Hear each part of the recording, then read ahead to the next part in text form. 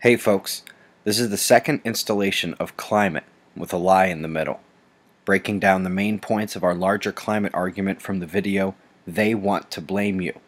In part 1 we showed the omissions of our so-called experts in regards to part of the space energy factor, and we saw they hid most of the CO2 data. In addition to the links to those two videos being directly below this video, we will now dive deeper into why they hide the CO2 data on climate.gov and introduce some basic points of the solar connection for later episodes. Basically, what I have here is I've got a bunch of links pulled up that I've used in the past, either from Counter-Strike or How to Watch the Sun or Energy from Space or any of the other things.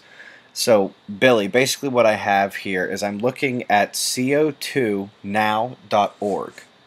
Can you go ahead and pull that up?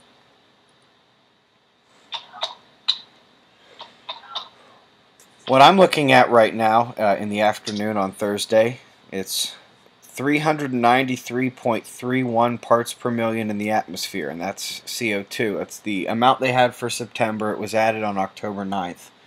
And it reminds me that in just a day or two, we're going to be getting an updated number for October.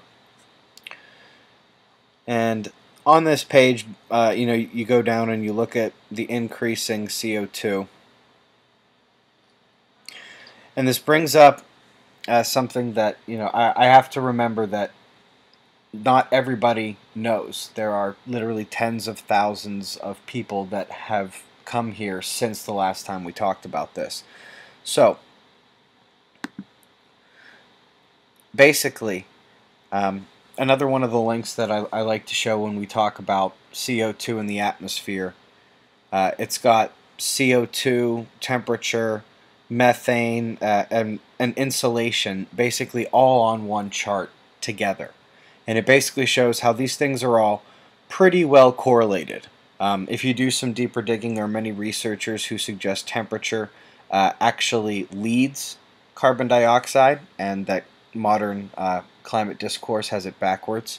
But just for now, let's go with the idea that that temperature and CO2 are pretty much perfectly correlated for thousands, tens of thousands, maybe even hundreds of thousands of years. And then, do you remember the other chart I showed? And I kind of played a little trick with it. The first thing I did was I didn't show the entire chart. I only showed up to right before the Industrial Revolution. And it also showed that for tens of thousands of years, CO2 and temperature were pretty much perfectly correlated. Do you remember that chart? Yeah. Do you remember what I was hiding over on the right side of that chart? The hockey stick. Yeah, the hockey stick, exactly. Enter human innovation, industrialism, and we start pumping carbon dioxide into the atmosphere. And Billy, you can't see this because I'm doing a screen capture on my machine simultaneously while we're on Skype. But guys, the temperature is right about here. The global average temperature is still right about here. So, this shows that these things were perfectly correlated until humans really got involved. And this piggybacks on the idea that the sun and energy from space is really driving all of this. And now I've got the sunspot numbers pulled up from the Maunder minimum, actually a little bit before the Maunder minimum, up to now. Now the Maunder minimum was the deepest portion of the last, the mini ice age, the last one we had, and therefore significant for that reason. Now, given what we know about CO2 and temperature, both are technically going up. But we are definitely, we are nowhere near where temperature has been on this planet. We haven't even hit where we came out of the last couple of ice ages. Those were all, significantly higher temperatures than we have right now. But anyway, the real global warming, so-called, really occurred right about here. And what I'm doing is I'm circling the area from about, 1960s to 70s, 80s, and up through the 90s. And this is pretty much following and during the highest sunspot activity since the modern minimum. And what I'm using right here, although it looks kind of amateurish in black and white, these are the best numbers we have. This is from NASA. This is Solar Science, msfc.nasa.gov, if you want to go get it yourself. And basically it shows that in addition to the highest peak, 1, 2, 3, we have 4 solar cycles in that time of global warming that were higher than pretty much every solar cycle since the modern minimum, save maybe one that looked like it matched them about equally, but certainly wasn't any higher.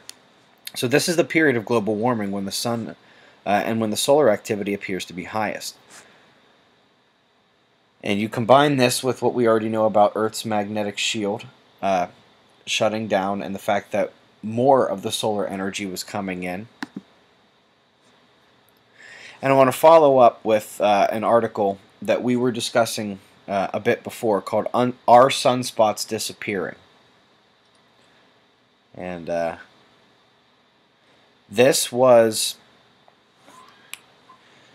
how do I describe it? This was the impetus to start looking into this field in general. The National Solar Observatory started getting on board with the idea that, hey, the solar magnetic field is weakening in general. The overall strength of the field is weakening, and by 2015, there could be no sunspots at all. Interesting that they made that call in 2009, and here we are in 2013, and despite this current uptick that we're in, and we have seen a few of these solar upticks even during what I'm describing as the solar magnetic shutdown, we have basically been describing ridiculous solar quiet for this solar maximum. And even here, Matt Penn of the National Solar Observatory says, personally, I'm betting sunspots are going to come back. But acknowledges that there is evidence that they won't. They acknowledge that this work has caused a sensation. It's pretty controversial because of the implications. Because the last time this happened, we were in a little mini ice age. And if that happened now, the implications on the ability to grow crops to feed the entire planet is just one of a vast number of issues that we basically haven't had to deal with since we spread ourselves all over the planet.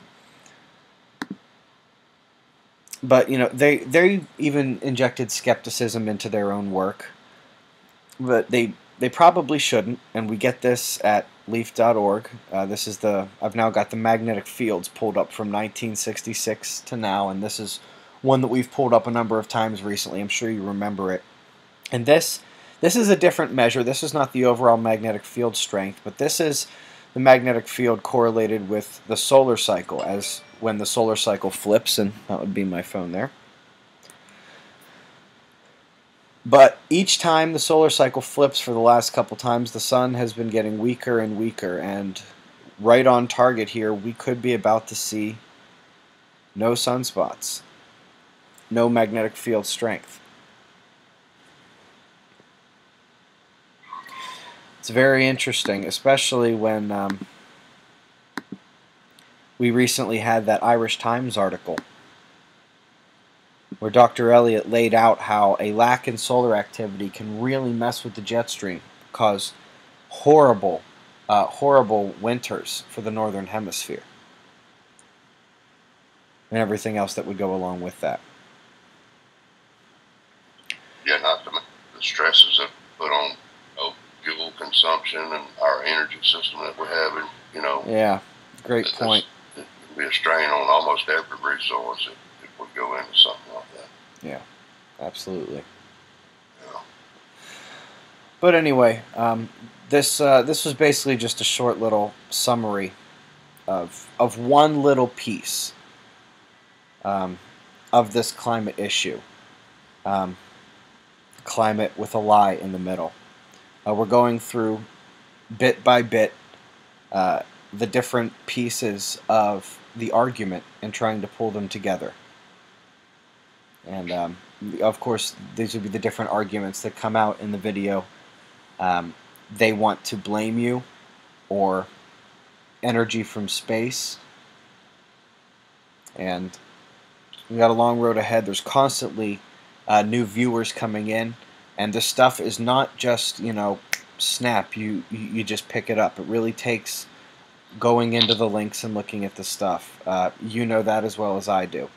So if you have to, go back and rewatch those videos, because everything is cranking up, getting faster,